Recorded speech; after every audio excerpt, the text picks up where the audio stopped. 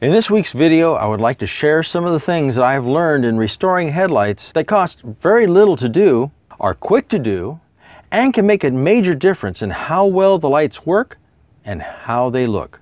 We received no compensation for the mention of or use of products or companies in this video. It was almost a year and a half ago that I cleaned up the headlights on a friend's Honda Pilot. They keep this car outside all the time and mostly in direct sunlight. After this amount of time, they asked me to clean the headlights again, as they were starting to get a little cloudy. Without a UV clear coat on the lens, this does happen. In our video on the 3-minute headlight restoration, I showed how I cleaned these headlights the first time. That video goes into the basics of how to clean up headlights, and while I will touch on some of those basics here, I'm going to focus on some of the other things that do come up when cleaning up headlight lenses. Here I used 4/0 steel wool to clean up the bugs and grime off the lens. I speeded up the video here for the sake of time, but really does not take much time for this step. What is important is to clean the lens and then make sure it is completely dry. If the lens still has some coating on it, there are different ways to address this. In this case, I decided to remove the last of the coating with the steel wool.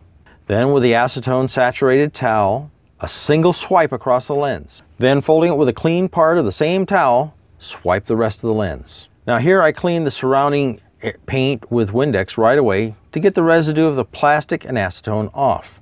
Unfortunately, I got some of the Windex on the still drying lens, and it was absorbed by the acetone. Well, this then caused the plastic to haze over in this area. Now this isn't a disaster, it's just annoying.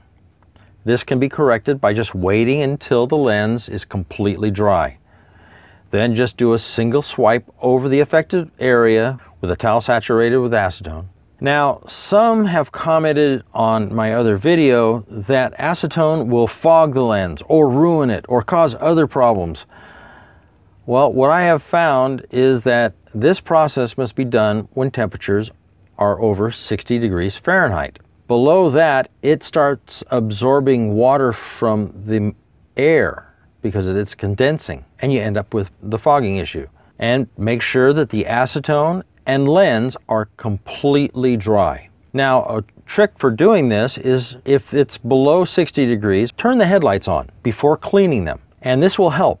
Headlights are not the only lights that benefit from cleaning with acetone. This is a C5 Corvette that belongs to a neighbor. His headlights are glass, but the turn signals and running lights have a plastic lens that has hazed over from sunlight exposure. The process is the same as with plastic headlights. In this case, not all of the coating had degraded off and was in fair condition. So, with careful use of steel wool, I kept the coating for now and just lightly cleaned the grime off the rest of the lens. Again, the lens must be completely dry. Wiping the Windex off all the way around so that it's not going to drip on the lens while wiping with the acetone. In fact, it's a good idea to look at the lens just before the swipe with acetone to make sure that it's still dry. If not, set the acetone towel aside, get a dry towel and dry it until it's completely dry. Again, when it comes to the acetone towel, fully saturate the towel with the acetone and do a single swipe across the lens. When it's done correctly, you should see the residue of the oxidized lens on the towel. This is also why the towel must be rotated before making the next swipe. If this residue comes in contact with a lens with acetone, it will redeposit back on the lens. In this case, I didn't use the Windex on the paint because it was too close to the lens, and I might haze the lens with the water. You probably noticed that the paint on the Honda and the Corvette has not been damaged. Some say that acetone is going to damage the paint. Well, yeah, it will damage the paint if it's left on there. Acetone will not affect most catalyzed paints on vehicles that have plastic lens headlights. Now, you may also notice that the area that still has the coating is clear, but just a little different than the part that has been cleaned with the acetone. After the plastic has completely hardened, then the difference will be less noticeable. Comparing the left and right lenses, you can see the difference between cleaned and still hazed lenses. Another problem that comes up with plastic headlights is water getting inside the headlight.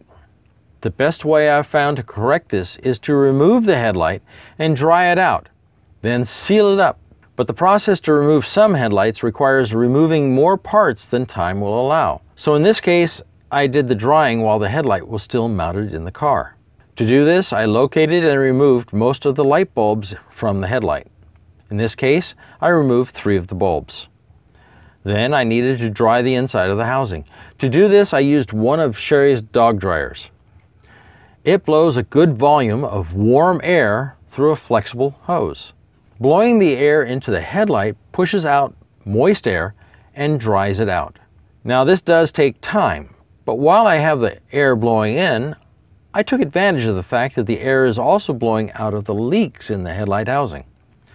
So I sprayed a mixture of dishwashing detergent and water on the seam. The air blowing through the leaks created bubbles at those leaks. With the leaks identified, I then switched to using our vacuum cleaner. Most of the water was already removed from the light, but I needed to draw the sealant into the leaks. The vacuum cleaner also helped by drawing air through the housing to help in drying it out. I used silicone RTV sealant along the leaking seam, and as I was applying it, I could actually see it being drawn into the seam with the vacuum. With the seam sealed along the top and the inside dried out, I could deal with the other issues of this headlight. With it dried out, I could see that there is a residue inside the headlight. Now, this headlight is attached to a lot of different things and would require a lot of things to be removed to get it out. I would have to remove the headlight and then separate the lens from the rest of the housing, then clean the residue off, and then put it all back together. They decided that it was just too much work at this time, so they're just going to live with it for now. So I just went on with cleaning the outside of the headlight with steel wool and acetone, just as I did with the other one.